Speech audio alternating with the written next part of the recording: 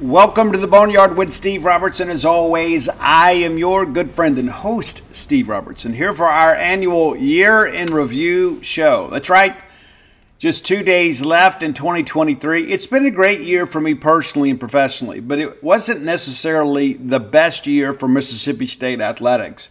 But we're going to talk about some of the top moments today of the year athletically for Mississippi State.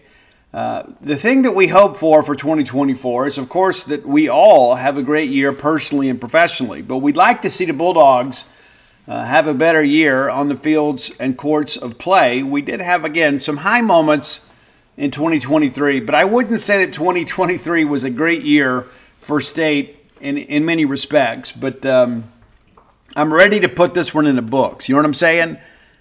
We were also hopeful about football season. Things didn't go nearly as well as we'd hoped. We were hopeful for a bounce back in baseball. We didn't get that, so we're optimistic that we can turn things around in 2024. We did make the NCAA tournament on the men's and women's side, and of course in soccer. So we feel great about those things, but we all are happier when we're competitive in everything. You know, it's like you think about those great years where, you know, we get to bowl games, we get to regionals, perhaps get to Omaha, and then in addition to that, we make the NCAA tournament. But it wasn't a great year. Let's just go ahead and establish that now. We're just going to kind of call it for what it is. First year, well, with Zach Selman at the helm of Mississippi State, not an indictment on him by any stretch of the imagination. Sometimes it takes a little while to get going because you inherit a lot of coaches. And he's made his first major hire since being our athletic director here recently. So that's the way things sit. But there were some things to cheer about. We're going to talk about that. But my hope for you is you look back over the 2023 year and you think about so many great things that happened in your life. You know, we added a new grandchild this year. That's always wonderful, right? The bride stopped travel nursing, came home. That was big. We've had a record year at genespage.com. Absolutely tremendous year. We've had a great year on the Boneyard. Had a new book out this year. That's always fun, right? I already started working on the next one. Done a ton of research, learning so much about Duty Noble. And when I first got the idea, you know, I even called Sid Salter. One of the first phone calls I made was Sid Salter. You know, to kind of see what kind of access I'd have and things like that. And I value Sid's opinion. You know, Sid's a guy that's been around a few 24 hours. And Sid's like, yeah, I think it's a great idea. Steve, this book should have been written 50 years ago. And he's right. And then I called Rick Cleveland, another guy who I value his opinion. I can't say I've always agreed with all of his sports takes, but, you know, when you get access to the governor of Mississippi sports writing, I said, hey, Rick, do you think this is a worthwhile pursuit? And he goes, I wish I'd have thought about it. You know, I'll buy it immediately. You know, and so that kind of got me going. And the more research that I've done here in recent days, I've gone from thinking, hey, this will be a good book, then thinking it'd be a great book. Now I think it may be the most meaningful sports book that I ever write. I mean, that's how important this thing is to me, and I'm approaching it with that in mind. I think it's a book, number one, that celebrates Mississippi State, but it also honors the most decorated student-athlete in the history of Mississippi State, who went on to be a coach here in multiple sports and, of course, our athletic director for a long, long time. So, yeah, it's exciting, but it gives me something to look forward to. I'm one of those kinds of people that I just can't live an accidental life. I always have to have something that I'm working on and something to look forward to. I know many of you are kind of cut from the same cloth, and you know, the bride is like that too. Like, she always likes to have a race, you know, that she's training for. It kind of gives her some purpose in addition to all the things that she does for our family. But you know, as I shared with you guys before, I've attended some planning classes. I went to the Franklin Covey planning class. It was phenomenal. It really changed my life in many respects. And then I had a great life coach named Brad Wordley, who was you know, said some things to me. I recently messaged Brad to let him know kind of how I'm doing these days. But there are some people out there that have made a difference in my life. And probably the greatest advice I can ever give you is to have personal goals for yourself outside of your career. You know, we get so career-minded, you know, sometimes we forget that we're people, right? We always think about being professionals. I want to be successful professionally. But in order to truly be successful personally, and I think in life in general, you have to have some personal goals. You have to have some things that make you different, that kind of drive you a little bit, motivates you to use your skills and talents. And so I encourage you, if you're a person that has some ambition in life, but maybe perhaps not some direction, to maybe use these next few days to find something and make a commitment to yourself. And maybe make that commitment personally and say, hey, this is what I'm going to do this year, and then do it. It's that simple. You're like, well, Steve, I can't find the time, and there's always this. Yes, you can. You can find the time. So it doesn't matter to me if you're a painter or a writer or a musician. Maybe you're just really good with your hands. Maybe there's some things you've been putting off. Make some goals for yourself to give you a sense of accomplishment, maybe outside of parenting and professionalism. There's so much of that. We get so caught up paying the bills and raising kids, sometimes we forget that there are some things we want for ourselves. There's some things that we want to accomplish in life. And I'm a firm believer. And when I'm the kind of person, once I make a commitment, like if I tell you all I'm going to do something, then I'm obligated to do it. And you find a way to get it done. And I can't count how many books that I started writing before I finally wrote one. You know, I always had that whole chronic fear of failure in many respects. It's like, well, it gives me a sense of control to say, well, I'm just not going to do it. They can't call you a failure when you never try. And so I encourage you to try. The old meme and adage out there about, fear killed more dreams than failure ever could.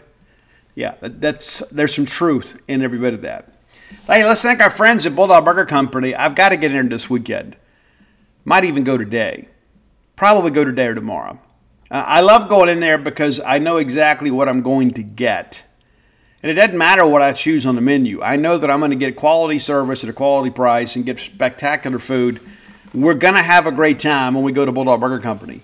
3 great locations to serve you. University Drive here in Start Vegas, Gloucester Street there in Tupelo, Lake Harbor Drive in the Ridge and Flowwood area. Go by, have the spring rolls as your appetizer. They'll make you and everybody around you better looking. I would submit that's the best appetizer in Starkville proper. And I suspect that most people would probably agree with me. I think it's one of those things, when you find something in life that works with you, you kind of stick with it. I stick with the spring rolls more times than not. Have that great restaurant quality hamburger, and maybe you're not feeling like, hey, Steve, I don't want to eat quite so heavy. Cool. Have the BLT salad. It comes highly recommended from your good friend and host. I like it grilled. You may like it fried. But nevertheless, I think you're going to enjoy it. The portions there are so incredibly substantial. Bulldog Burger Company, the place where people go to meet, M-E-A-T. All right, in our first segment, we're going to break down our first 3 big moments of the year. So essentially, you're getting 2 top 10s today. You're going to get the top 10 Mississippi State athletic moments as determined by me, and then my top 10 rock songs of the year. How'd that be? All right? That'll be a fun list.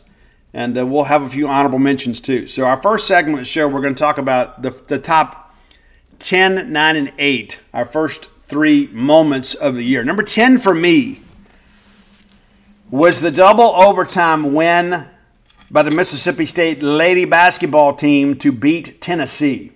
That was a very significant game. We only hold a handful of wins over Tennessee in our history, right? That's important to understand.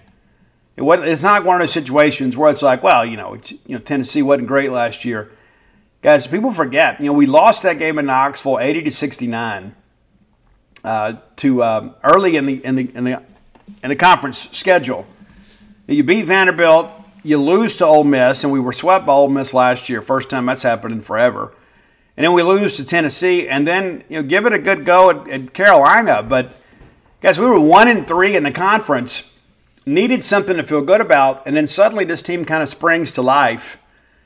We beat A&M in College Station. You beat Auburn. You beat Kentucky by 1, big game there. Lose at Oxford by 15. That wasn't fun. And then probably the lowest point in the schedule, we get absolutely drilled at Georgia. And we thought, you know what, this team is just not going to work out this year. And just when it seemed that all was lost, we get a double overtime win against Tennessee. And that's a game Sam Purcell got a technical foul late. It felt like the officials were trying to take the game from us. That's how it felt to me. Maybe you felt differently.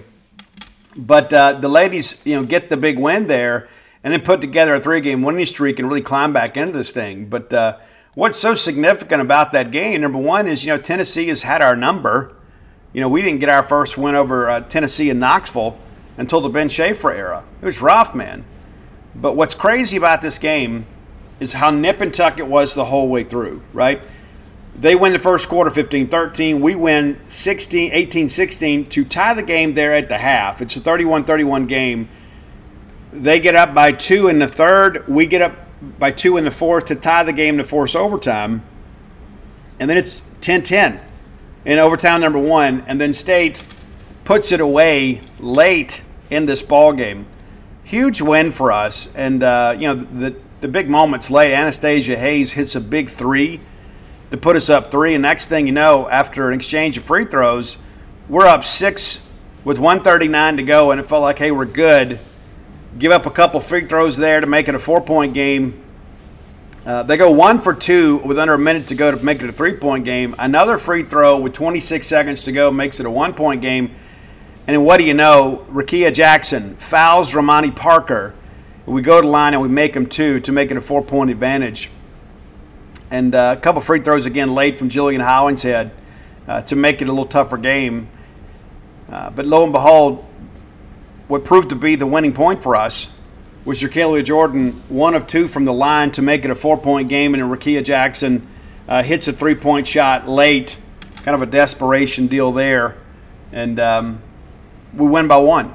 Huge win, not just because of the fact we beat Tennessee, but with all that had gone on with all the drama with Rakia Jackson, former Bulldog player that came in, played exceptionally well. Maybe things didn't go as well as she hoped. She transfers, goes to Tennessee. So big win for us. And, of course, we got another big moment later for the ladies here in this entire top 10 list. But for me, number 10, and to me it's an easy call. You have to include that one. That was the win that kind of righted the ship for the Lady Bulldogs. All right, number 9 on my list, and there's not a lot of highlights, I guess, from football. But I would say the win over Arkansas, as bad as that game was, and it was certainly a challenge in many respects, we made it a lot harder than it had to be. But we win the ball game. And what's significant about that, too, is 9 of 12. We beat Arkansas 9 of 12 and 5 of the last 7. That's pretty impressive. And this is a team just about every year that's picked ahead of us. And I said on the show yesterday that State will be picked 7th in the West. The only team that could probably compete with us for the cellar next year is Arkansas. And that's in the preseason. And I think at the end of the year, you're going to look at that and say, hey, Mississippi State was a better team than Arkansas, and Arkansas comes to Starkville next year, so we got a good chance to win that ball game. The truth of the matter is that one could make the argument, dating back to the 2017 season, State probably shouldn't have lost any of these games to Arkansas. Remember, KJ Costello melted down against Barry Odom's drop 8, and then we missed 3 field goals in 2021 to lose by a field goal. It's really been about our own ineptitude. It hadn't been a situation where Arkansas has really done much against us. You go back to the 16 year when we had Sermonitis and Arkansas never had to punt. But yeah, give them credit. They still had to go score the points. But for the most part, since 2012, Mississippi State has had the better of things against Arkansas, including this year. One of the most anemic offenses that we have had in the modern era. And we go up there and win 7-3 with a great job by the Bulldog defense.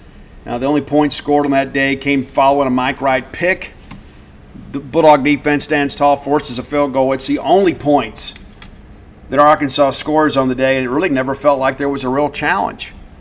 Outside of that little the scoop and score thing that got nullified because of a pre-snap penalty, Arkansas never really sniffed the Mississippi State goal line. And great job by our defensive staff in that ball game. One of the few highlights that we could claim. But again, we can claim superiority over Arkansas even in a very mediocre year for Mississippi State. All right, number 8, and this is one of the biggest wins in a long time on the men's side, and it came against Texas A&M. We didn't beat a ton of ranked teams last year on the men's side. I think sometimes that's maybe forgotten a little bit. And we went 21-13 overall and 8-10 in the conference.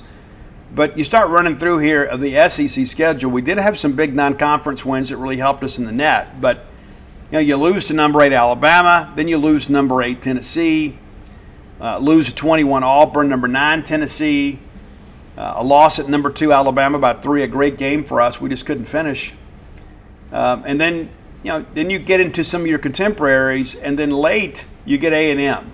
So the lone SEC win over a ranked opponent came in Starkville on February 25th against Texas A&M, and there were so many people telling us this is not a great matchup for Mississippi State, and it's a game that we felt like we needed to win to help ourselves in the net, to keep us in the conversation to make the NCAA tournament. It was a huge, huge win for us, and people forget, we had that loss to Kentucky, 71-68, and that really stung.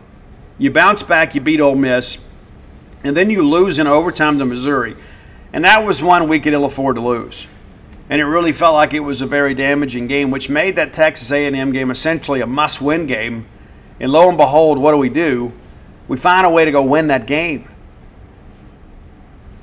That's really when I think people feel like, hey, we're okay. And then we went out. That sparked a 3-game winning streak to close out the regular season slate with wins over South Carolina and Vanderbilt. And then we go 1-1 in the tournament. We beat Florida and lose to Alabama, and Alabama got us pretty good. But that was a very significant win, not just because of the fact that A&M was so highly regarded in the net, even though they weren't ranked exceptionally high, but they were ranked, and that's our only win against an SEC opponent that was currently ranked in the top 25 at the time. So that's your number 10, number 9, number 8. We'll take a moment now. We'll do our top 10 rock songs of the year, and then we'll complete our list of top 10 Mississippi State athletic moments for 2023. The top 10 list is always brought to you by closewithblair.com. That's C-L-O-S-E with Blair, B-L-A-I-R.com. Give Blair a text or call today at 601-500-2344. Again, 601-500-2344. Several of your compatriots, several of your fellow Boneyard listeners have given Blair a call and have left very satisfied with the service they've received. The top 1% close ratio in the country back-to-back-to-back years. He's recently made the move to Priority One Mortgage, but the level of service goes with him. Blair is a Bulldog, got season tickets in multiple sports, has a place here. I like to keep business in the family whenever I can. And this gives you the opportunity, number one, to entrust your mortgage in the hands of somebody that's been doing this at a very high level for a long time, but also to put some money in a Bulldog's pocket, right? You got to pay those fees anyway. They may as well go to somebody that's going to be making contributions to Mississippi State. Pardon me. I'm a big proponent of that. Let's keep it in the family whenever we can.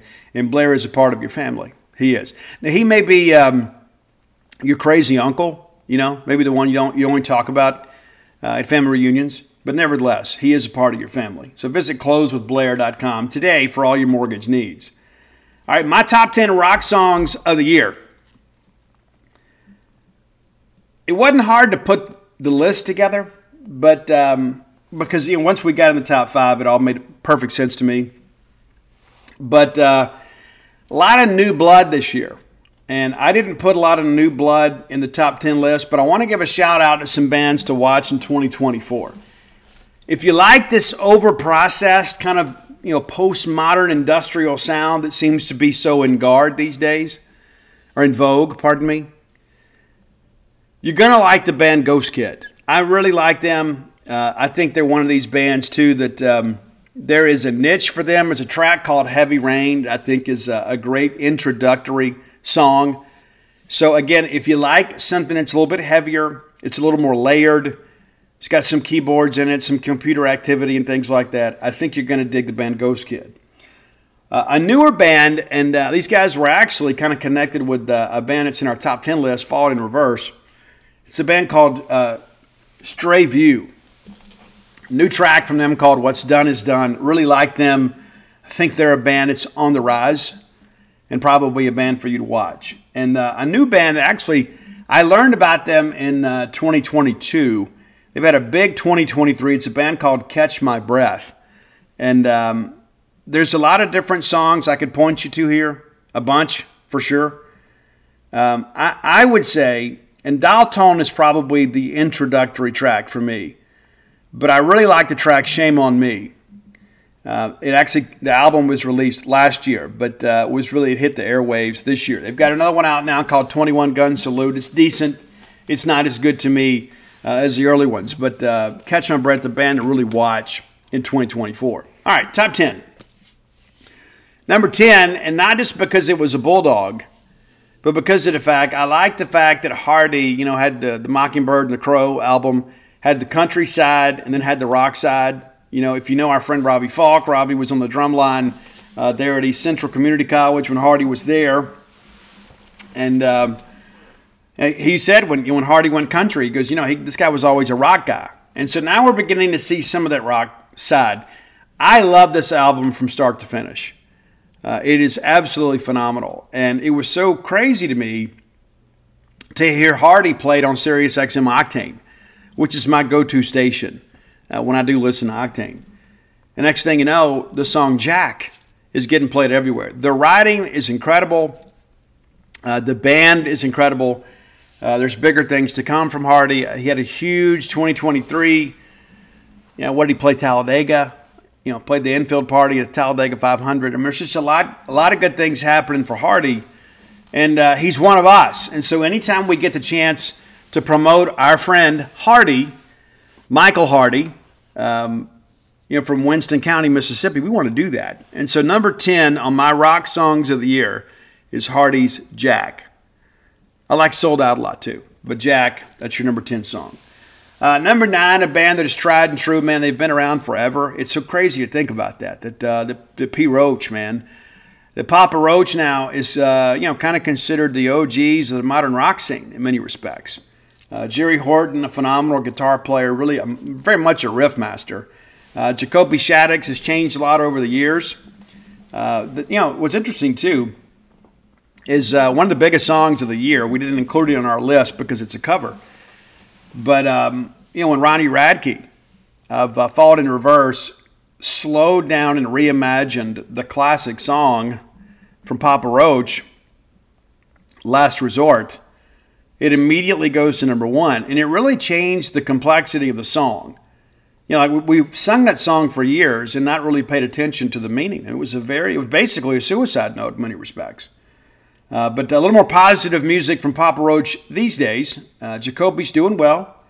I understand that he still working a program of recovery.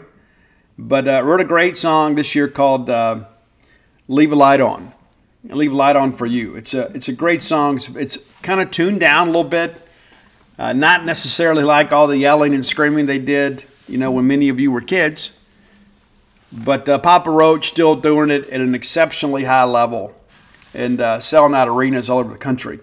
Number 8, one of my favorite bands of all time, one of my favorite bands of the modern era. They've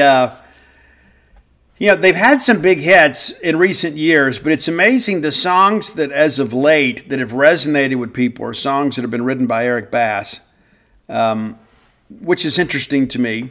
He was kind of an addition to the band. And so Planet Zero came out in 2022, but it had a big 2023.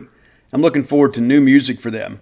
But one of the best songs on the radio this year was from Shinedown, and it's a great song of A Symptom of Being Human. Absolutely love the song. My first time through, when I first, I'm like you guys. Like as soon as I get an album, I want to listen to everything, so I kind of sample it and I push through. That one kind of stuck to me. It did. It wasn't as good as Daylight to me, but it is a great song, and it's really one of those songs about, we've all got problems, we've all got to struggle. It's just a symptom of being human, And I think it's a very empowering song and very positive. We all make some mistakes. But that's number 8 for me, Symptom of Being Human from Shinedown. Number 7, another guy working a program recovery these days. I've seen these guys live. I've seen most of these bands live. Haven't seen Hardy live, but I think everybody else on the list, with rare exception. It's Beartooth. And I love the new Beartooth material. And it's incredible to think about, what has kind of happened with this band over the course of their career. They came out, my first introduction to them was In Between. And as soon as I heard that, I said, these guys are a little bit different. That's off their Disgusting album that dates back to 2014. So we got about a decade of good music from these guys. But the album, The Surface, came out, and so many great songs on this one. And matter of fact, Hardy even does a collaboration with Beartooth on a track called The Better Me, which is super, super cool. But the song we're going to go with number 7 is Might Love Myself. And it's basically about, you begin to kind of work through things, and you begin to work on yourself, and you begin to learn that the self-loathing doesn't get you anywhere. And that's a big part of this, man. There's so much of that. It's like there's so many self-fulfilling things in life, And really, you begin to mirror what you feel in life. And Caleb Shomo is the driving force behind Beartooth. He stopped drinking, got in the gym, lost a bunch of weight, got a newfound sense of confidence. And the music has been so much more positive. And again, it kind of mirrors the soul, right? So we're going to go with number 7, Beartooth's Might Love Myself. Number 6, friends, the holiday season is here. You're going to be on the go. You got to get out, you got to shop, you got to go all these different events and parties, and sometimes you don't make time for yourself to ensure that you're getting a nutritious and flavorful meal. Let me recommend our friends at Factor, America's #1 ready-to-eat meal delivery service. They can help you eat well for breakfast, lunch, and dinner with chef-prepared, dietitian-approved, ready-to-eat meals delivered straight to your door. You'll save time, effort, and even maintain your healthy lifestyle. In the middle of all that, you're going to be on the go, and you may not be eating as well as you should. So allow the folks at Factor to help you kind of cross meal prepping off your list this holiday season. Skip all the planning, the shopping, and shopping to prepping, cleaning up. Factor's fresh, never frozen meals delivered to your door, ready in just 2 minutes, and they're absolutely delicious. I've partaken of these wonderful meals. It's a great lunch portion too. So like if you're on the go at work, you think, I'm not going to have time to get out and go get lunch today. The Factor meal portion, absolutely outstanding. So head to factormeals.com/boneyard50. That's the number 50. Use promo code boneyard50 and get 50% off. It's my gift to you this holiday season. That's code boneyard50 at factormeals.com/boneyard50. And be sure and get that 50% off. And I love this band. I have for a long time. It's from Ashes to New. They are one of those kind of postmodern bands where they kind of work in a little bit of rap, but it's still got a heavier edge to it. We've done an Ashes to New top 10 list. Their big hit this year, and I always joke with the wife when she this comes on and she'll crank the radio, and I say, "You trying to tell me something?" But it's Hate Me Too, and basically it's about a couple that, so I wish I hated you. Because after all the things that we've been through, you should probably hate me too. That's not how we feel about each other. At least I hope, right? But I joke with her about that. But it's a great Ashes to New song. And if you were maybe somebody looking for a newer band, and those guys have been out for a while now, let me introduce you to the From Ashes to New catalog. It's worth your time and effort to listen to that. All right, number 5, we talked about it this year. One of the things I did in 2023 is I got a Ronnie Radke tattoo.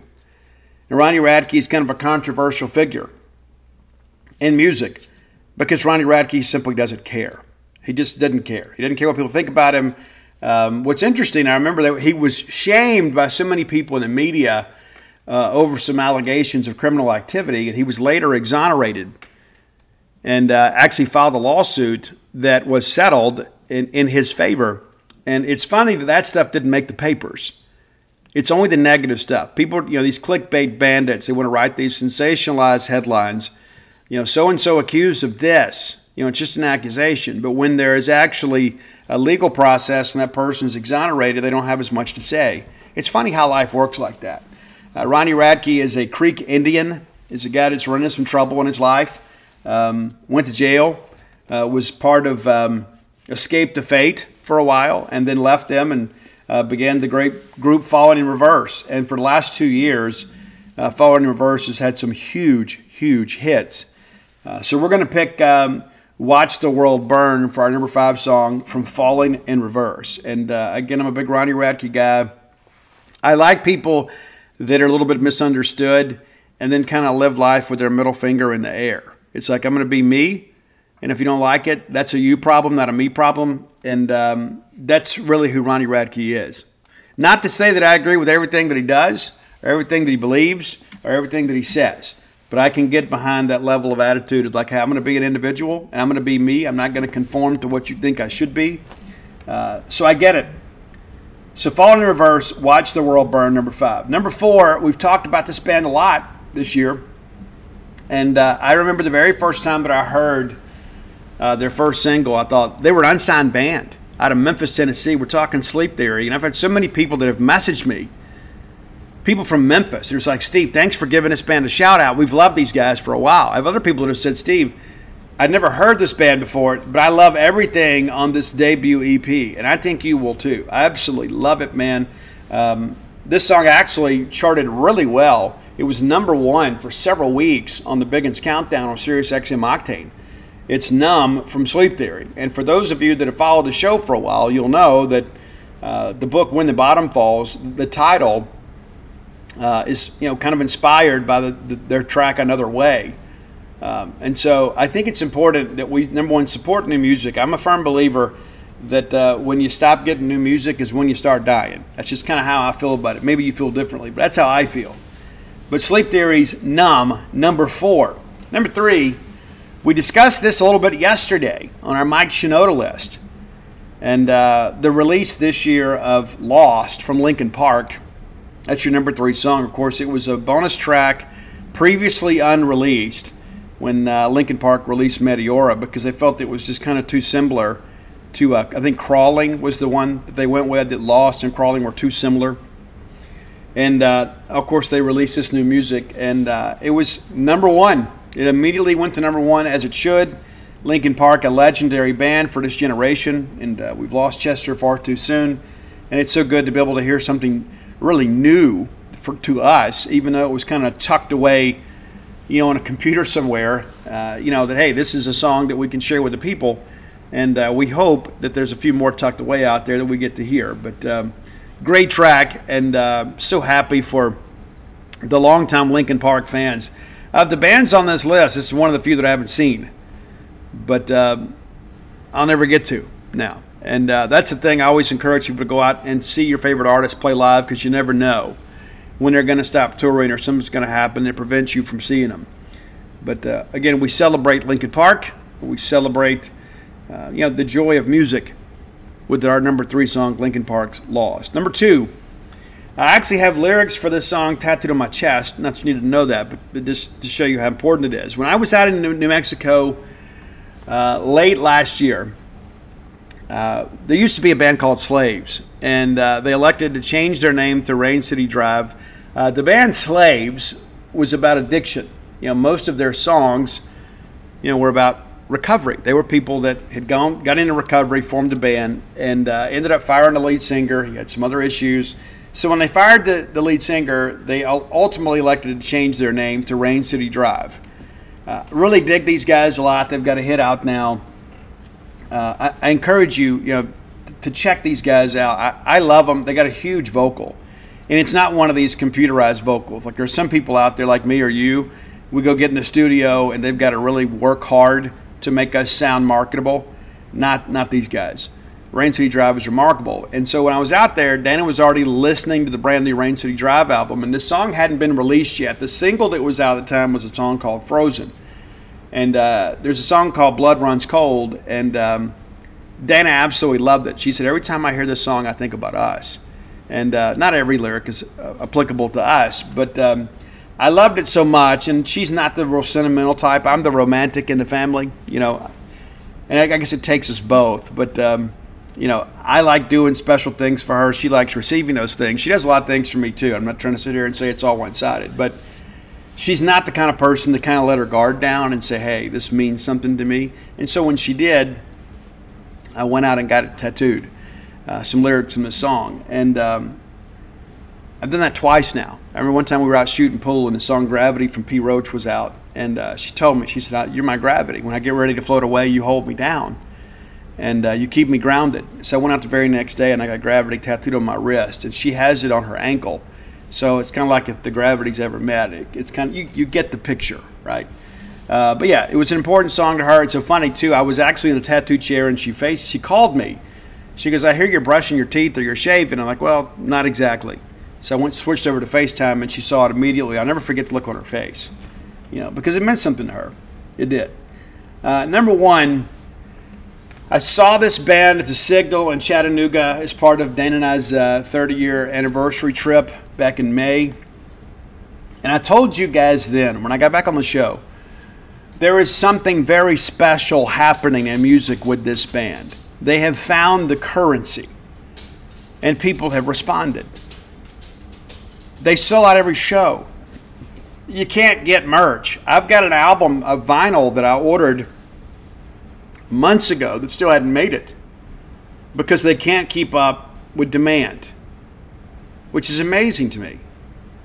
But it's the band Bad Omens, and they released this late 2022, but this year has been the year of bad omens in modern rock music. And we're going to go with the title track, "The Death of Peace of Mind." And it's the answer to that question. It's like when you begin to think, what you're thinking is, what does that mean, the death of peace of mind? It's love. As great as love is, you know how it is. That's why it's so relatable. It's like you go through and you just kind of, everything is good in life, and all of a sudden you meet somebody. And all of a sudden you open yourself up to them. And it's like, you hope they love you back, and you hope that they're doing the things that they're telling you're going to do, and you can trust them, and they're out there protecting your heart while they hold it because you're putting everything into them. And in many respects, love becomes the death of peace of mind. Because now all of a sudden you've got new problems to worry about. Now, there's nothing better than being in love. It's not an anti-love song, but it's important to understand there is a certain level of anxiety that goes along with that. It's true. I love this album from start to finish. What's interesting is probably my least favorite song on the album is currently on the radio, "Nowhere to Go." But I absolutely love this album. I think if I ever do anything musically again, which I'm actually working on a couple things now, but I would want it to sound a lot like Bad Omens. It just kind of scratches you where you itch. I really like the song "Take Me First," which is probably the one song that is more of a traditional rock song in many respects. But there's another track called "I Don't Want the Money," and it's initialized out, and it is an absolute banger. I absolutely love that song from start to finish. They use the falsetto, and there's the screaming, the yelling, there's everything. It's a cornucopia of sounds, shall we say. But to me, there's no band that had a bigger 2023 than Bad Omens. And going to see them live really drove it home to me. Like as soon as they open the doors, like people run to the merch booth because they know they're going to sell out of stuff. And so then you go into the venue and it's packed out. I mean, there's like nowhere to stand. It was like in those days, in the early days of Guns N' Roses. I mean, I'm not comparing them to Guns, but just the response that they've gotten from other people, from the record-buying public, has been phenomenal. And you can dial them up and you can look, and there's all these super fans and people going out getting Bad Omens tattoos. I got Dana's shirt. And it's just one of those things you begin to think, we're waiting for the next new wave. And I firmly believe it's Bad Omens. So I hope you enjoy the list, and I hope you enjoy some rock, and I hope you enjoy some music this weekend, New Year's Eve weekend. If you have ideas for the top 10 list, reach out and let us know. Best way to do that is to hit up Roy at Dogmatic67 on Twitter. That's DAWGMATIC 67. He's also on Spotify under the same handle, where our great lists are housed. And I want to thank Roy for doing that. It was his idea. He contacted me years ago, and I'm like, I don't know if I want to do this. He goes, no, I'll do it for you. I'm like, okay, cool, great. And he goes, I'll just do it for free because I love the show. I love the top 10 list. And which reminds me, I've got to send him a copy of this so he can get that up for you. But anyway, we love doing the list. We have so much feedback on it, good and bad. And that's okay. We're never all going to agree. The chances of all of us getting together and having a drink or breaking bread together and getting along by the end of the night, probably not very good because you never know where the topic's going to lead. And it comes to music, a lot of people, that just love their brand of music, and you can't talk them out of it, and that's okay. So we do vary it up every now and again. But again, wanted to celebrate rock music of 2023. I'm not just an 80s hair band guy, contrary to popular belief. So I encourage you, get out and expand your horizons a little bit. You can enjoy the classics and enjoy some new stuff too. All right, next segment of the show brought to you by Campus Bookmart, a Starkvillian institution. Campus Bookmart, the best selection of Mississippi State merchandise in the known universe. Be sure and stop by and see their smiling faces next time you're in town. You'll be glad you did. You can outfit your family, your home, your RV, your pet, your office, anything that you have with Mississippi State merchandise right here at a Starkville business, Campus Bookmart. I encourage you to support Starkville business leaders, even if you live out of state. You love Starkville. Let's make Starkville a better place. So you can shop online at campusbookmart.net and get your Mississippi State merchandise just steps away from the Mississippi State campus. Visit them at campusbookmart.net. Use promo code BSR, which stands for Beautiful Steve Robertson. That gets you free shipping on all orders over $75. Any order less than 75 bones, absolutely incomplete. Again, that's Campus Bookmart. So let's resume our countdown of the top 10 moments in Mississippi State athletics for the 2023 season. Number 7 on our list, and it should come as no surprise. Some would say, well, Steve, it's a little bit lower than I would have it, and that's okay. But it's Mississippi State's series win over Ole Miss, and I know that's kind of become old hat around these parts.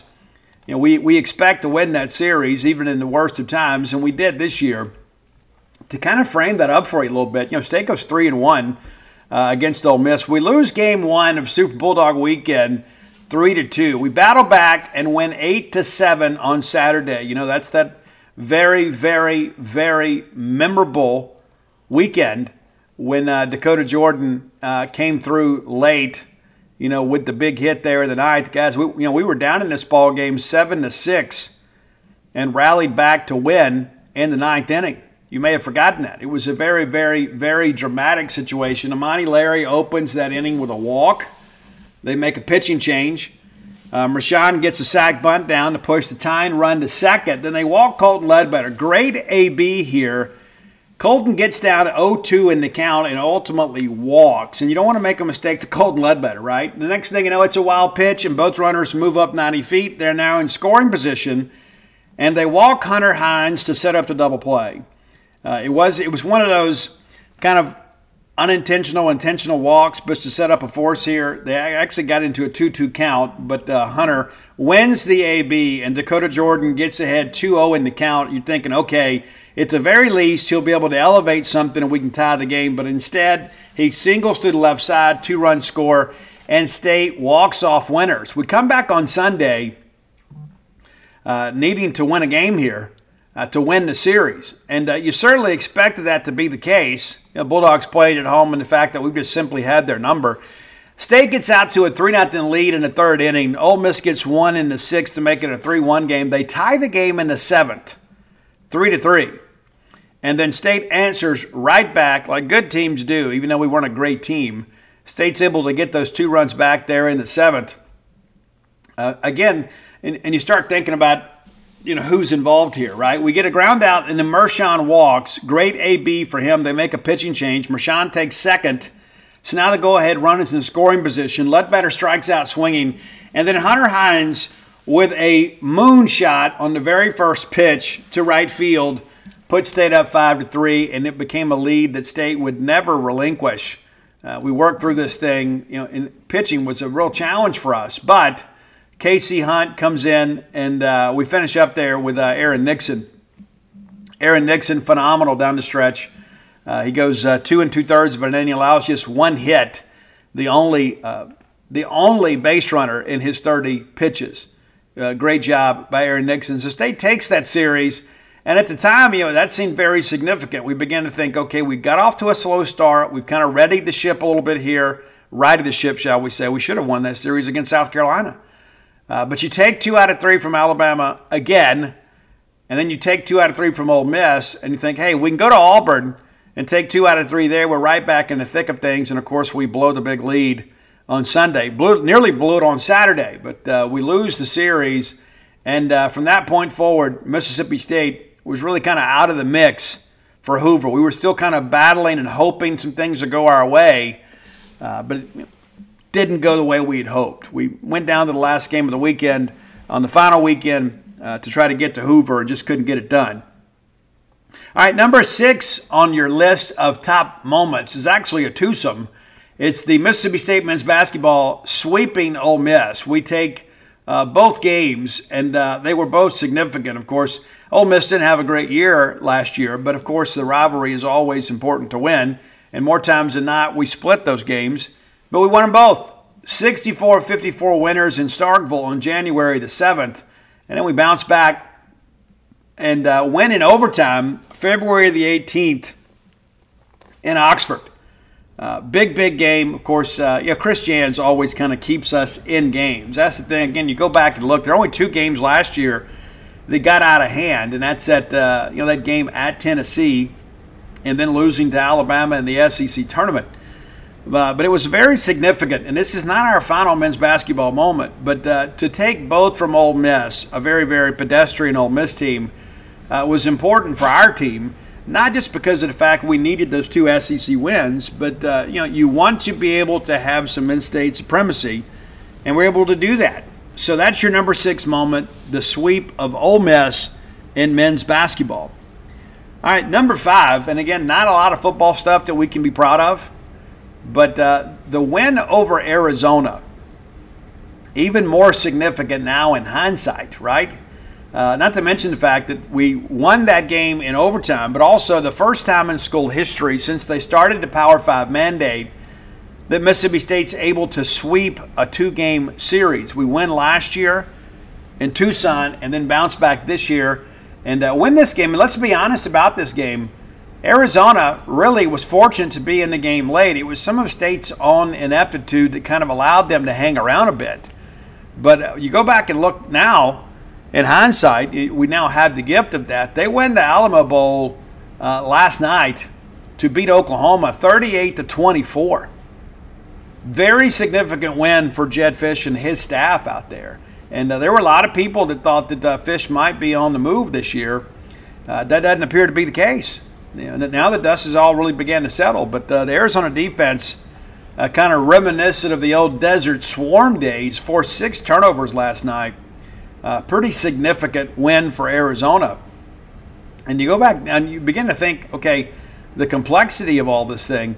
Arizona finishes the year with 10 wins and just 3 losses. And one of those 3 losses came against Mississippi State.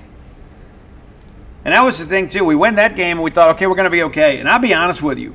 I didn't think Arizona would be a bowl team this year. I thought they were going to struggle to get there. But, of course, they make the quarterback change. Jaden DeLaura, phenomenal player there, but had some injuries. And they end up having to make a quarterback change. It really sparked some things down the stretch for them. And you say, well, Steve, we didn't beat the same team. And, it's true. But the reality of it is you look at this deal, and you begin to realize this was a quality win.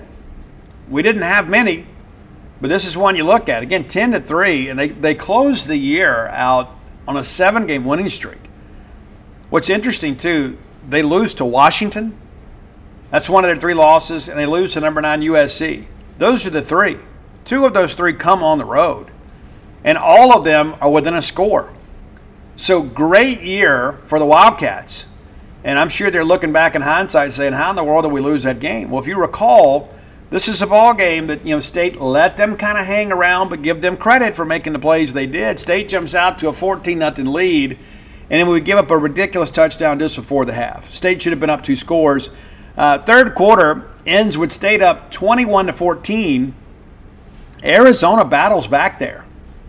They do, and made this thing awfully interesting. Scored 10 points in the fourth quarter. We just get the field goal there, and we're fortunate to get it to force overtime. And then you get into the overtime period, and the Mississippi State defense just said, no, we're not going to do it. But Will Rogers runs for 7 yards, and then they call it back, and so now it's 1st and 20 from the 35. And you're thinking, we're fixing to lose this game. That's how I felt. We get it out to Woody for 6, and on 2nd and 14, they run that great little throwback screen to Jeffrey Pittman, who blitzes 29 yards into the end zone, dives in, field goal is good, extra point's good. And then Jaden DeLaura, we get them in a terrible situation here, right? It's incomplete. Now it's 4th and 10. And DeLaura, I think, ran about 75 yards on this play. He dives for the marker. They review it. He's short. The review holds up. And, initially they said he had the first down. And then after that, we saw the in-stadium replay. We're thinking, hey, it looks like his elbow is down just short of the line of the game. Turns out that he was. And then Zach Arnett drops an F-bomb on live TV talking to Cole Kublik. But big win for Mississippi State. We didn't realize at the time how big it was going to be, but now that the season is completed, we look at it and say, you know what? That was a quality win. And it absolutely was a quality win. All right, number 4. Another women's basketball moment for us. As the ladies, they win the play-in game. And then lo and behold, what do? We find a way to beat Creighton. Very significant win. And again, you dial it up yourself and you begin to work through this thing. We needed some big wins down the stretch to even get on the bubble there. And we nearly cost ourselves with that loss to Texas A&M, 13 seed A&M. And yes, they'd gotten healthy. And yes, they made a good run late. But it's a game we feel like we should have won. So in the play-in game, we take down Illinois 70-56. All right, so then all of a sudden that makes us the 11th seed. We've got to play Creighton. I don't think many people outside of the Mississippi State fan base felt like we had a chance to win this game. Not only did we win it, we absolutely drilled them, 81-66. And, of course, that game was played at Notre Dame in South Bend, Indiana.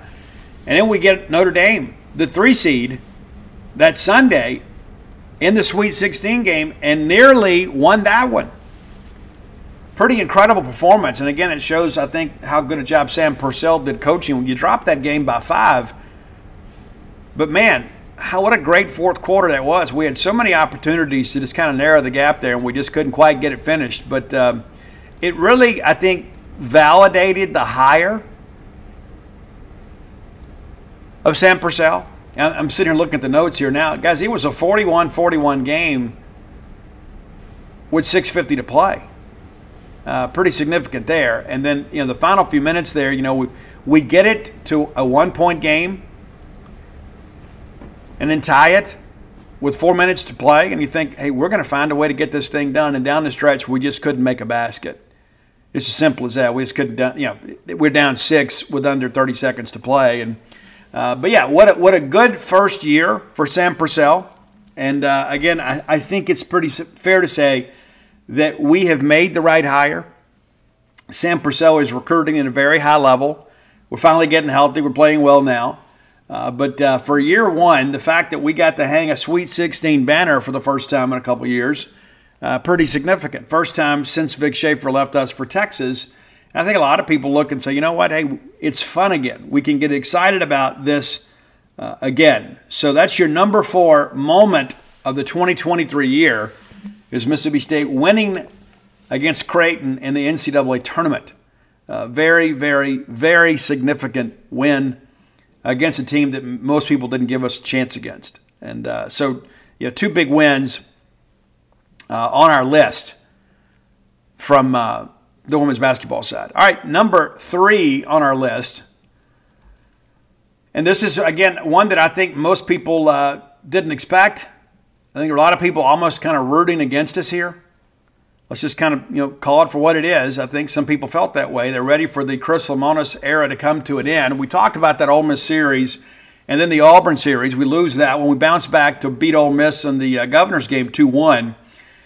And then we get absolutely embarrassed by Tennessee. We should have won the Thursday game. I was there. We lose 8-7. Just couldn't close it out. And then Tennessee gets us 12-8 and 13-2. And I can promise you that Saturday I was ready to get going. The wife actually got on a plane to go to San Diego for the True Rest University, and we'll be bringing that. We just joined the Greater Starkville Partnership too, because we're not just committed to Mississippi State; we're committed to making Starkville a better place. After that debacle against Tennessee, we lose 3, get swept again by Arkansas, and I get sick and tired of that. I'm not gonna lie to you. I get sick and tired of us not being able to take Arkansas. They're kind of our contemporaries right now. That's become a real rivalry. And then we head down to LSU. Now, LSU has been our true baseball rival much of my life.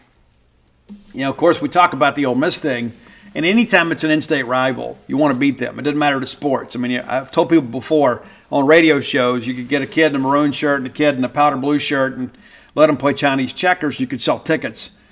But LSU has always been the measuring stick for our program. When we beat them, we generally did pretty well. And we headed down there knowing Paul Skeens is going to be on the mound on Friday. I actually missed that game because my daughter graduated. Got up the next day and drove down, and the Bulldogs went on Saturday 9-4 to even the series. And then we had this wild game on Sunday, on May 14th. That was anniversary eve for me. But May 14th, and a wild game in so many aspects. This is a ball game that both teams' issues in the bullpen were evident. Pretty crazy. So LSU gets up 3-0 in the second. We score 1 in the third. They answer right back. It's a 5-1 ball game. Then we battle back and put up 3 in the fourth. Now you think, okay, it's a 5-4 game. State's in it. Well, no. LSU put on 5. You think, well, this game's going to be over. It's 10-4 midway through. And just for good measure, LSU adds 3 more in the fifth. You think, well, this is it, 13-4. They're going to 10-run rule State, get on out of here, and just kind of breeze their way into Omaha. Well, no. State puts up 4 runs in the sixth and then 5 in the seventh to tie the game. We had our chances in the 8th and 9th to take the lead, and lo and behold, State does it in the 10th. And if you recall, that game ended on a pretty wild double play. Fly ball to center field, and we're able to double the runner off first. State with 16 hits in the game, LSU with 13. Aaron Nixon credited with the win, his second of the season. Riley Cooper drops to 3-3. Pretty significant offensive day. And again, that's what happens on Sundays. It turns into a church league softball game when you don't have any pitching. And if LSU did go on to win the national championship. That's one of the things you look at. I remember talking to Chris Simonis. As a coach, there's no way that I'd throw Cade Smith against Skeens. Nothing against Cade, but I wouldn't waste him against Skeens. He just kind of laughed. What's lo and behold, that's what we did. We threw off against Skeens. And some people panned the decision. But ultimately, those people look kind of silly in the end. Because it's not about just winning a game. It's about winning the weekend. And Chris Simonis obviously needed some things to go right for Mississippi State. That kept us alive. And a chance to go to Hoover to make the SEC tournament. We didn't think there was really anything beyond that, but we thought, hey, let's at least get back to Hoover, be a step back in the right direction. You have the big walk-off against Texas A&M. Amani Larry, hits the big home run there to walk us off and send us home, as Bart Gregory said. And so you win that game and thinking, okay, we just need to find a way to win one more. You got 2 games to do it. We dropped the Saturday game 6-4. And it's one of those ones you look at, it's kind of in hindsight, and you just begin to think to yourself, why did we keep pitching to Laviolette? He hits a home run in the first to make it 2-0. We battle back, tie it up. He comes up in the third. He hits another home run to make it 3-2.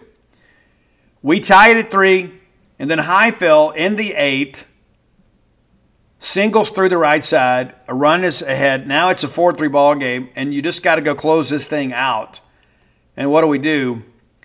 We get in some bad situation here, and we give up a 3-run home run to Laviolette. And people are like, well, no. You don't keep pitching to that guy. You just don't. Here's how that inning went. Haas flew out to center, so it's 1 down. You get up a single. There's a pass ball to move the guy to second base. And there's another single. But here we are. You got a base open, and you got a guy that's absolutely locked in. And we give up the home run. Well, the next guy, Thompson, flies out to right, and then Targak strikes out swinging. Hindsight is a beautiful thing, but I've been around baseball enough to know even in that situation, I'm not pitching to that dude. I'll load the bases, set up a force at every base. I'm not going to let that kid beat me, and he did. and he is going to be absolute unshirted hell in the SEC this year. And the fact that they got Braden Montgomery up there too, it's going to be more difficult in the middle of that order.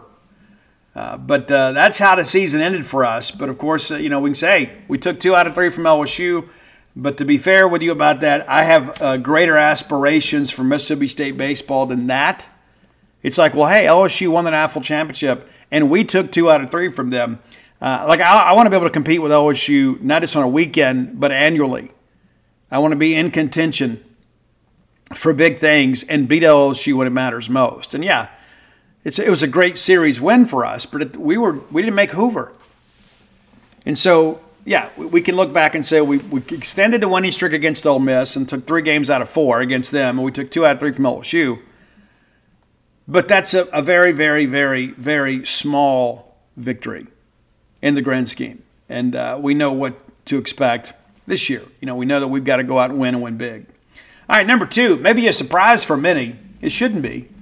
We had history this year made on the soccer pitch. We absolutely did. James Armstrong and the ladies, just a tremendous job this year.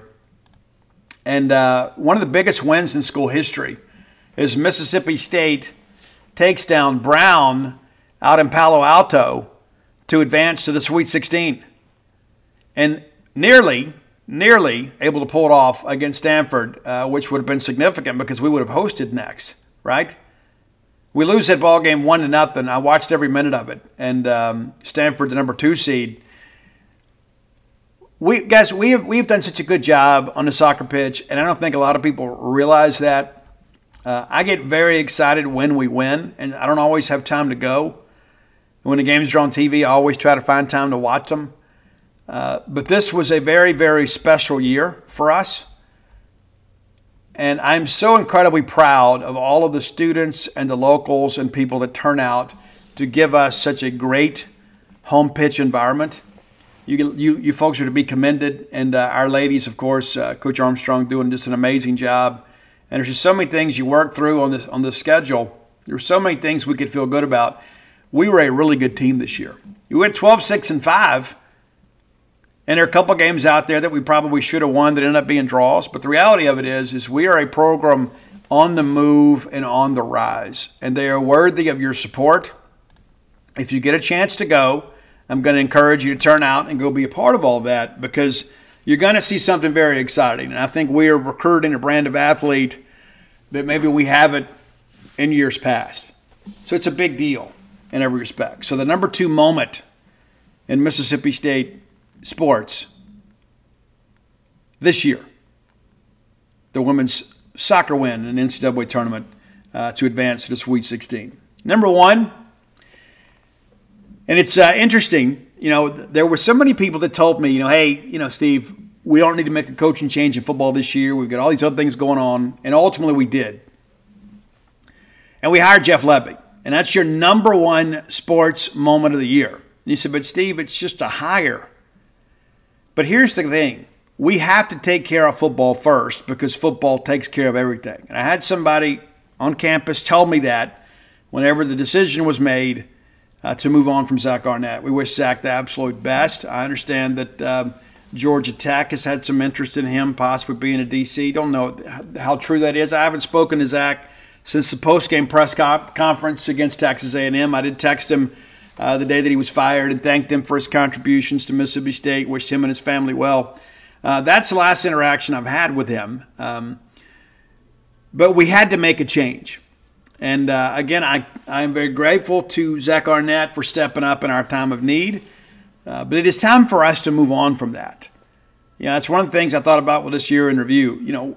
It's a new era with a new staff with no real connections to the Leach air raid from a real personal point of view. Philosophically, there are some things that are very similar. But in my mind, that chapter for us is closed. I'm not saying that we should ever look at all that as an excuse, right? The reality of it is those things happened, and there was a ripple effect that really damaged us. It did. But all hope springs eternal with a new coach. I've said many times that I think we have to hire an offensive-minded coach. I was told multiple times through the process we'd like to hire a sitting coach who could bring a staff in kind of intact. That isn't what happened. But I think Jeff Lebby, number one, when you see what's happened, and I don't want to kind of get caught up in the whole Arnett effect of all of that, because Zach made a lot of good decisions off the field prior to us playing football games. And one of the things I'll tell you, too, I remember I said on the show, I thought we had a chance to have a special year. Thought we had a possibility of winning as many as 10 games. I picked us at 8-4, but there's some games out there, some coin toss games that I felt like, hey, with the right momentum and confidence, we got a chance to have a special year. We didn't. I remember seeing Zach, and somebody had mentioned to him about the show that I said that 8-4 was the floor, and he's like, oh, no, lower the expectations, lower the expectations. He said, we want to, under-promise and over-deliver. And we didn't. So, we had some injuries, and there's some things that have happened, obviously, kind of beyond Zach Arnett's control. And I think Zach Arnett eventually will be a head coach again, and I think he'll do a good job. But the Arnett chapter is now closed. It is now the Jeff Lebby era here at Mississippi State. As I mentioned on yesterday's show, we need to be patient. We don't need to be out there in week 2 next year, calling, we made a mistake, and it's going to happen, because people are prisoners of the moment. And I think the thing with Jeff Lebby is we've got to give him time to work.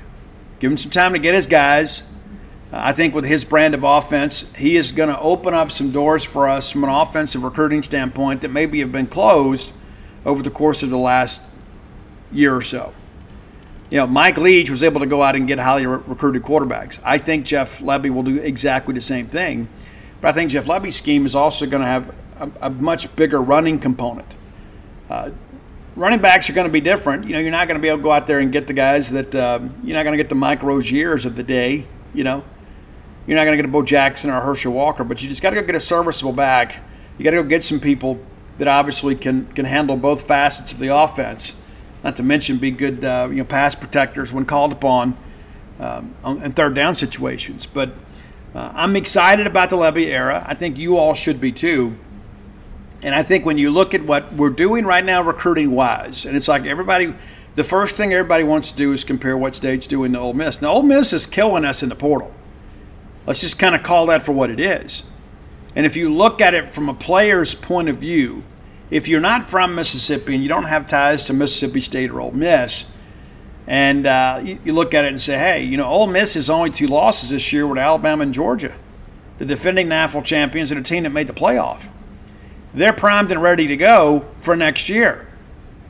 And you look at Mississippi State and say, hey, Mississippi State went 5-7. They made a coaching change. It's a rebuild type deal. I got 1 year of eligibility left. Where would I rather go play? Well, I think it's an easy decision. I think you'd go to Ole Miss. If you don't have ties to the coach, the staff, the school, I think you go where you feel like you're going to win big next year. It's kind of like the Paul Skeens effect. And there's so many people that we want to assign blame. But at the end of the day, yes, Paul Skeens got some money.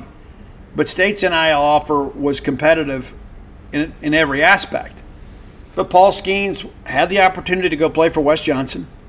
He had the opportunity to go play for a team that looked like it was a couple of pieces away from making a serious run at Omaha. Of course, they go out and get Tommy Tanks. And they go out and they get Paul Skeens, and they already had a very good nucleus of players there. And what do? They go win an AFL championship. It had nothing to do with Mississippi State. It had nothing to do with the fact that our tradition is very rich. It had nothing to do with our facilities. It had to do with the fact that there was just, in his eyes, a greater opportunity at LSU. You're seeing some of that in portal football recruiting now too. And so we've got to close really well. And, of course, a few days now, we'll get an announcement from Stonka Burnside. In addition to that, we're still very hopeful on Daniel Hill. But outside of that, there's not a lot of prep guys out there you're waiting on. We've got to get guys that can make us better right now. And there are going to be some guys that go in the portal that have connections to your coaches. You're going to have some guys that when bowl games are over, they're going to make a decision. And, there's some guys out there they're going to have to announce before their bowl games are played. That's a part of it too. And so there will be some guys go in the portal. And, yes, we have some money. yes, we have opportunity. I think it's important that let's get behind Jeff Lebby and the staff and say, okay. And we're going to be there when you play Eastern Kentucky, and we're going to bring a capacity crowd, and we're going to go out there and really let Jeff Lebby know that we're behind him. I think the maroon and white game is going to be a big thing too. It's going to be part of Super Bulldog Weekend, and we encourage you to be there. If you've never been to Super Bulldog Weekend, I encourage you to always turn out for that because it's a chance to be around the tribe, right? Anytime that you're on campus or in Starkville, it's a special day. Especially when you live here, it's a special day. But when you don't live here, it's an even more special day. So make plans to attend Super Bulldog Weekend and come out and let's do some special things for that spring game, and then we'll go pack out Duty Noble Field and see if we can't rattle around some attendance records. But I think Jeff Lebby was the right call. And I think it's important for everybody to understand that we had some quality candidates that we were considering. We had some quality candidates that wanted the job and pursued the job. But Zach Selman did what a lot of great leaders do. You go hire people you know and trust and people you already have a relationship with, because let's be honest about this. Zach Selman doesn't want to have to keep worrying about football. You know, Zach Selman wants to be worried about, okay, I've got other sports here. I need to allocate some time and resources for them. I can't be completely engulfed with football all the time. And really, between the baseball struggles and the football struggles, and neither of those were really on the radar when Selman first interviewed for the job. You thought, okay, well, Mississippi State, you're after an AFL championship, end of a talent cycle. Okay, they had a tough year. They'll bounce back. He never anticipated having to make that decision. He takes over, of course, after Coach Leach passes away. Arnett's hired. You think, okay, we're probably good there for 3 years. So in the very first year, he had to make two major decisions. One was keeping Chris Simonis, and one was moving on from Zach Arnett. And so he goes out and gets Jeff Lebby, a guy that knows the state, knows the rivalry, knows the conference, knows Power 5 football. And so I think it's a very significant thing. And I think we're going to look back in a few years and say, you know what? That was absolutely the right decision, and we should all be excited about it. All right, final segment of the show brought to you by the Stark Vegas Clubhouse. Stark Vegas Clubhouse, very easy to find. Just Google it. Stark Vegas Clubhouse. It's that simple. 5 bedrooms, man. And I've toured the facility. It's fantastic. Fantastic. Renovated old golf course clubhouse, and it's available to you at a very reasonable price. If you're bringing a large group to town, whether it be for a ball game or work or anything like that, rather than go out and rent 5 hotel rooms, why don't you stay at the Starkville Clubhouse? Have everybody under one roof. You got some common areas where everybody can meet or sit around, play board games, whatever you'd like to do. And better yet, it's got a full-service kitchen. So rather than you having to go out and spend all your money eating out, and listen, I'm a proponent of that, but when you're going to be here for a few days, sometimes it's better to go buy some groceries, some adult beverages. They even have the full wet bar there, that great fire pit area, so many amenities available. While you Google, it'll pull up their Facebook page, and you can take a virtual tour and see all those great photographs of the amenities that are available to you. Let me encourage you to book through the Evolve website. You can book through a number of hosting agencies, but if you book through Evolve, we can save you some money. Use promo code BSR10, and that gets you 10% off your stay. You need to be thinking about that. I mean, that's the thing. Nowadays, rather than go stay at a hotel and hang around that lobby, and you can't catch up with everybody, and you've always got that hanger-on, that stranger that tries to kind of interject themselves into your social gathering. You don't have to deal with that, right? It gets a little too people-y out there for me sometimes. So I like to be able to kind of retreat and spend some time with the people that I care the most about, whether it be work colleagues or family or friends. The Stark Vegas Clubhouse can accommodate you. Again, book through the Evolve website, promo code BSR10. All right. So let me encourage you too, in the moments we have left, take some time to take some inventory of your life. And really do. Not just the things that, maybe the bad things that happen, but the good things that happen. And maybe write them all down. There's just something empowering about writing things down. And sometimes you forget. I think back, I told you 2022 was one of the most challenging years of my life. And I got a lot done that year. But I was miserable. I really was. And, Dana was travel nursing, and that seemed like a good idea when we first started it. And I just found out pretty quickly into it, that I just wasn't built for that. And you guys heard about that on the show. I've got some friends nowadays that still tease me about that because all's well that ends well, right? But this past year, I got a chance to go skiing for the first time out in Santa Fe, New Mexico. I'd never been to Santa Fe. Got to go to the Loretto Chapel and see that incredible staircase that defies the laws of physics. Coach Leach told me to go check that out. I did. It was incredible. Had a chance to go whitewater rafting this year for the first time. And I was a kid that grew up on the water. We canoed all the time. We competed in canoe races and things like that. And I've always wanted to go whitewater rafting. Had a chance to go do that up in Tennessee. And so we also, took the first steps on opening a new business here in Starkville. And so I say all that because it's so interesting. You begin to say to yourself, that nothing ever really changes, and you look back a year later and everything is different, in many respects. As I mentioned, we added a grandchild. And the thing that I have learned about having grandchildren is just when you think you know your capacity to love, you get a grandchild and you realize there was more in the tank than you realized. I mean, love is endless, right? And many of you maybe didn't have the year that I had. I had a great year in 2023, and I'm eager about 2024. I'm eager to get a new book going. But it's not just about taking an inventory, but again, it's about having some direction in your life. And so, okay, these are the things that I want to work on. And I know every Facebook page and everybody out there is going to be scrolling through Facebook and Instagram and Twitter and new year, new me, but it's just lip service, right? So let's commit ourselves to not doing that. Let's make the proclamation, but let's not call it a resolution. Let's call it an affirmed decision that I'm going to do some things differently this year.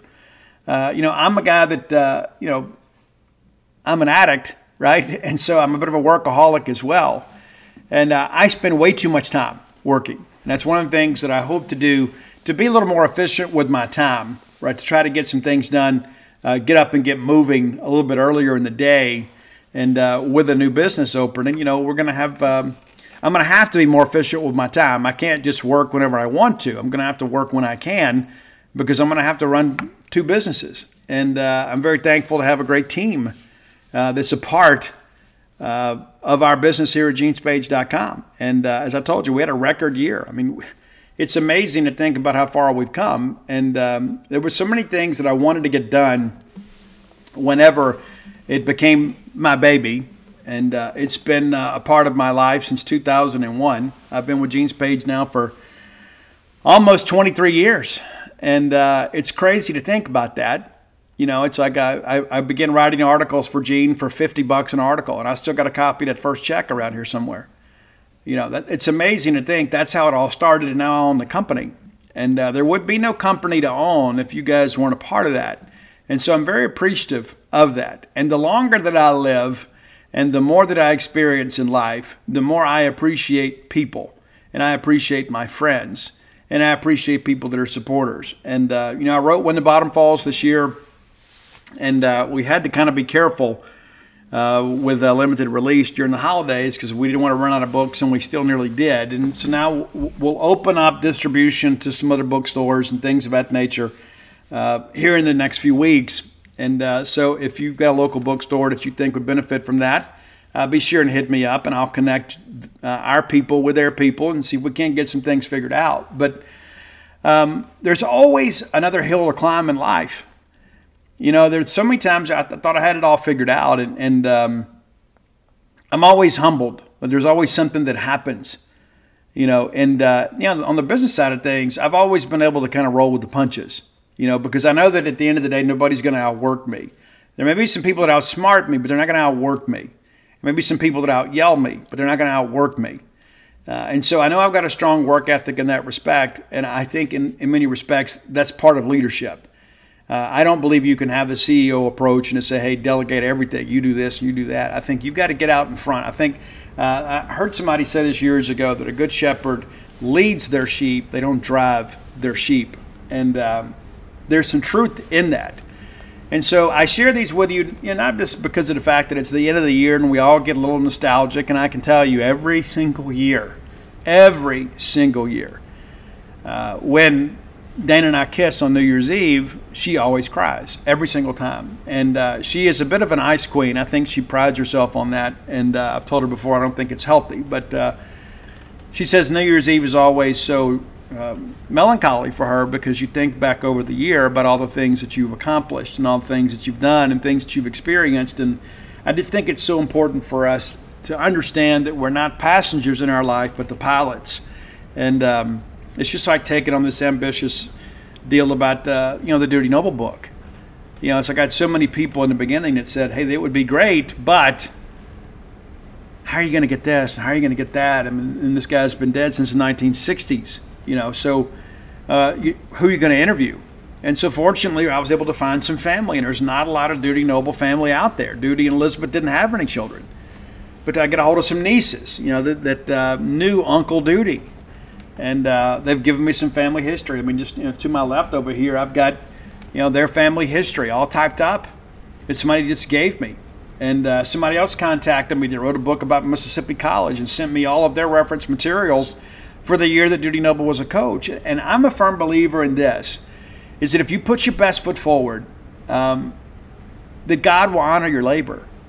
I think when you say, hey, I'm going to do this, and you work hard, that good things happen to you.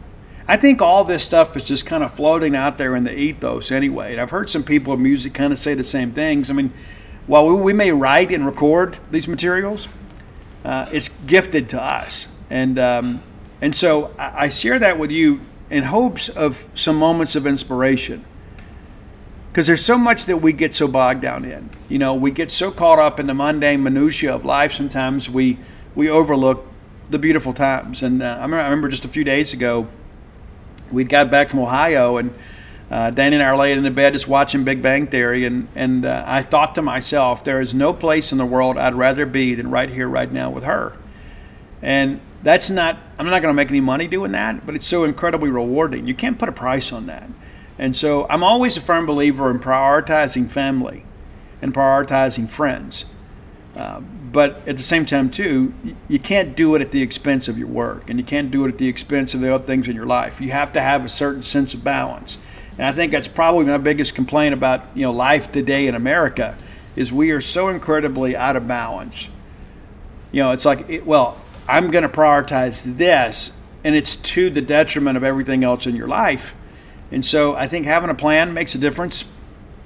I think it's one of those situations, too, where how do we know where we're going if we don't have a roadmap to get there? I'm a firm believer in just kind of letting go, right? It's difficult for me at times. I wrote about that this morning on Facebook. It's one of those things that even all these years clean and sober, sometimes I have a tendency to try to hold everybody and everything in place. Okay, well, things are as I like them, so I don't want anybody to move. Well, that's just not how life works. You got to be willing to let go and let people be themselves. And by the same token, people got to offer us the same courtesy. And so I just encourage you to take some time to take an inventory of your life. We get so wrapped up in the big maroon bubble. And I have people all the time, it's like, hey, have you heard about this? I'm like, no, how did I not hear about that? Well, it's because all I do 24 hours a day is focus on Mississippi State and my family. And so there are going to be some things that I miss. Sometimes you guys will share music with me, and I'll think, where in the world have I been? Haven't I heard this? And people will share, hey, you guys got to go see this movie. I'm thinking, oh, yeah, the movies. I forgot about that. I mentioned the other day, Dana bought us a vacation to Cabo San Lucas. And I've always wanted to go. I've always wanted to go. And hopefully we'll get to go, before too terribly long. But, we'll go. And we're going to make some memories together. I'm a firm believer, and I'd rather do things than have things. That wasn't always the case. When I was in my 30s, I was very materialistic. I had to have this, had to have that. So I thought it made me feel better about being me. Well, what makes me feel better about being me is going out there and doing epic things. Being able to go skiing, being able to go whitewater rafting, being able to go do all the things. I mean, I'm not just sitting around waiting to die. And I'm a firm believer in this. And the more that I read about the Duty Noble stuff, and I have been relentless in my research over the course of the last week, and like people said, I can't believe you work so hard on Christmas. I said, well, what am I going to do? I take joy in the work. We have the kids over, we open gifts, we go to lunch, we come home, Dana takes a nap, and I go get on the computer and do some research for the book because I get joy from that.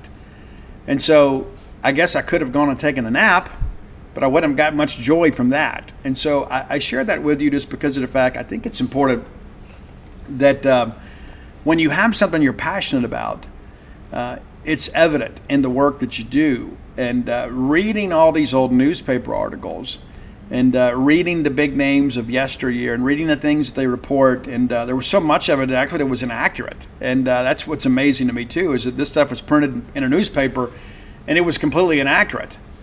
That's always interesting to kind of be able to correct history in that respect. I mean, even as something as simple as how many varsity letters that Duty Noble had and what year that he earned them in the sports that he did. Even some of those reports out there are incorrect, and they were put in print. And to go through all these things and see like a typo in the typesetting, or things of that nature. I mean, all that's been amazing to me to see all that stuff, because I know at the end of the day, when this book is published, it's going to be the definitive history of Duty Noble, because nothing else out there exists like that. And it fires me up.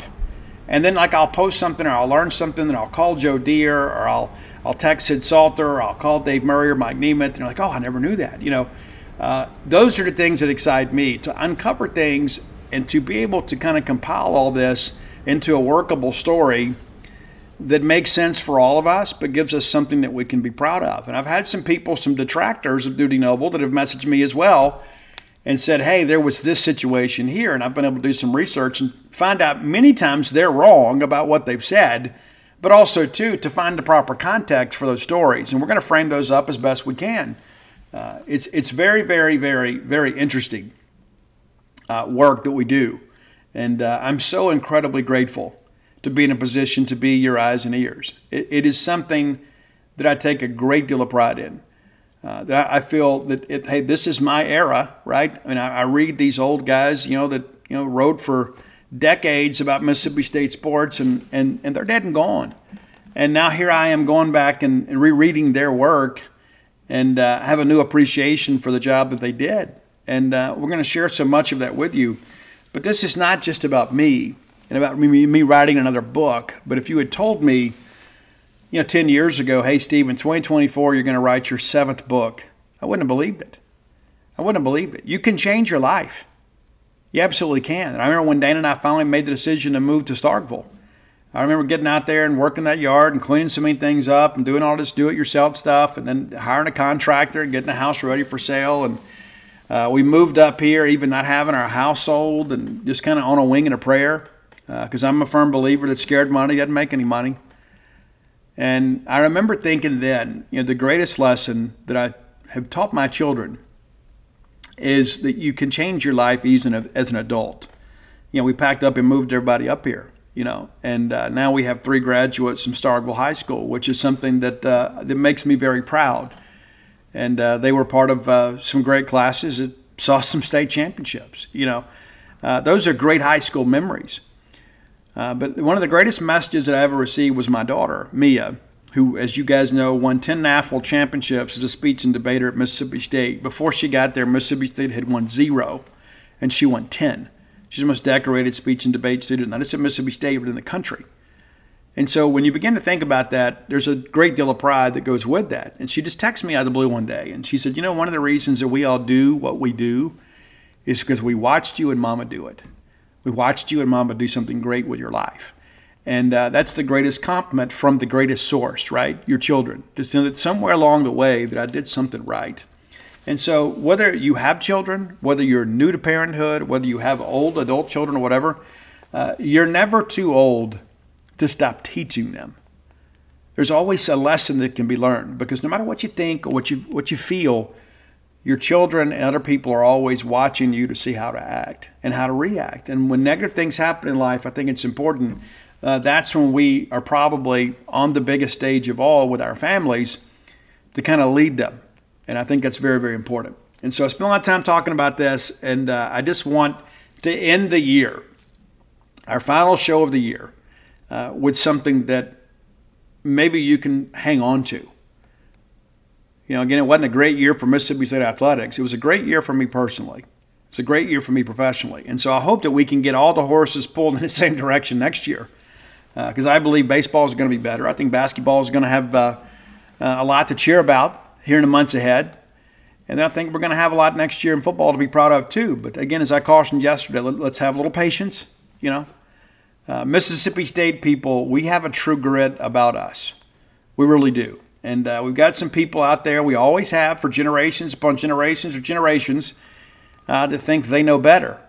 But the reality of it is all of that comes from a good place. We all want Mississippi State to be successful. And I think it's important to have patience with each other. And I think that's one of the things that maturity has taught me is, number one, I'm okay with you being wrong. But I'm also learning to be okay with me being wrong, right, at times. There are sometimes I just may have the wrong take. And that's okay. We're all human. We all, that's part of the deal. But I think it's important that we as a fan base kind of unite together and put our differences aside and let's support Mississippi State athletics in every aspect. And, if you've got money to give, I encourage you to give. If you have thought about being a season ticket holder before but have never done it, I'm going to encourage you to do that. Let's do something different this year. And let's make 2024 even better for all of us, not just with sports, but with personal and professional type stuff. And I have so many people that say, Steve, the greatest thing I've ever heard you say is don't ever get too busy to pack the car and take the kids somewhere. And it's true. My greatest memories have not been stories that I've written. That's true. And I've sold tens of thousands of books and I had all these great book signings. But I'll tell you, the things that mean the most to me late at night when I'm winding down are the fact that I did so many amazing things with my wife and kids. And so many times that I packed the car and bring, Ani to a ball game or take the kids on the road to go see Mississippi State play a road game. And they got to kind of see how other schools operate. And those are precious memories for us. I mean, it's not just the Disney trips, right? It's all those trips to go seeing the Bulldogs play and coming home and talking about the game the whole way back home. Those are the things that sustain me. And I'm sure many of you feel the same way. So let's make as many of those memories as we can in 2024 because there's going to come a time that we're not going to be able to do that. Let's take advantage of that while we can. And I can assure you, you're never, ever, ever, ever, ever going to regret packing a car and taking a kid somewhere. You may in the moment, because somebody wants to go to the bathroom or somebody needs a snack or whatever. There's always something. There's always some encumbrance with travel, right? But the reality of it is those memories are priceless.